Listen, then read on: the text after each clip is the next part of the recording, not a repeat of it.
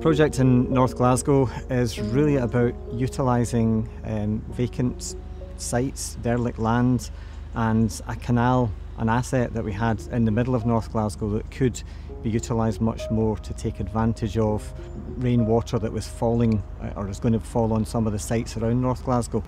So in the normal spheres that I work in, natural capital is a term that everybody understands. But if I'm talking to somebody on the towpath, I would use different terms to describe it. So natural capital is very much the value of nature to society. It gives us our food, our drink, our air, our building materials, everything we need to survive. And to be sustainable, we need our natural capital. And this example here on the canal side shows in spades how valuable canals can be to a sustainable society. This project is really about reimagining and reusing some of the land beside the canal, and also using the canal as a kind of active way of managing infrastructure and water flow throughout North Glasgow. So at the moment this is derelict land and it cannot be developed because the rainwater system at the moment has to go into the Victorian sewage system, and that's at capacity. They could have used a grey infrastructure solution, but that would cost them £50 million and involve digging a tunnel under Queen Street Station.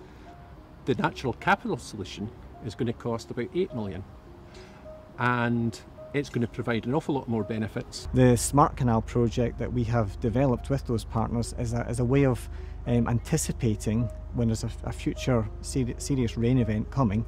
We can actually drop the level of the water of the canal. We've set up sensors all around the country that allow us to monitor how the canal can be managed by Scottish Canals, and then it can take a lot more water when North Glasgow experiences those flood events. The Smart Canal is going to deliver carbon savings for Scotland, significant carbon savings, rather than putting water into built infrastructure which requires concrete and all kinds of capital investment.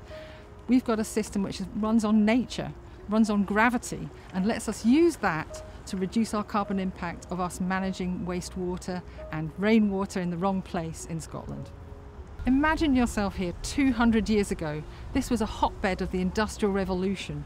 There was a tavern behind us with people serving beers at the end of a hard day's work. There was an iron foundry, there was flour mills, there was chemical works, all kinds of things going on, and this would have been a hugely polluted area with poor air, poor water quality, very little nature.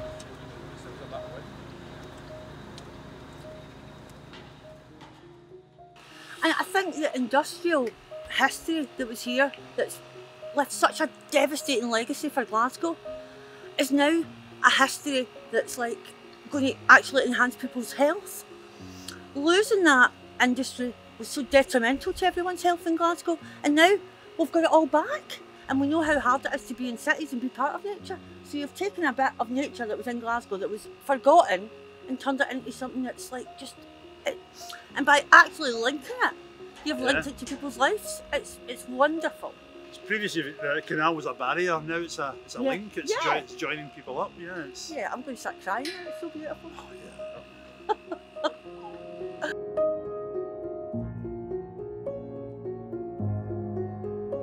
Claypits Local Nature Reserve is now a designated status. It has its own status as that, but it's the only inner city nature reserve in Glasgow, and it's what the community wanted to do. We asked these communities a number of years ago, what should we do with this area, and we held design workshops, and they said they wanted to make the most of the green space, to open the area up for better walking and cycling.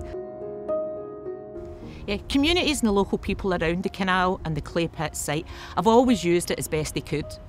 You know, like people would come and fly their doos here, people would come and fish here. If you were particularly brave, you would venture into the middle and you would build dens and you would maybe try the canal. But the difference is now it's much more open, more accessible, and it's always amazing to me that people that live near it still are just finding out about it. And that's the exciting bit. It's now this place that has always been part of your community, and now it's somewhere that other people might want to come and visit. We've done a study recently with Glasgow Caledonian University and the Data Lab, which has highlighted the benefits to health in communities beside the canal in the last 20 years of those periods of investment.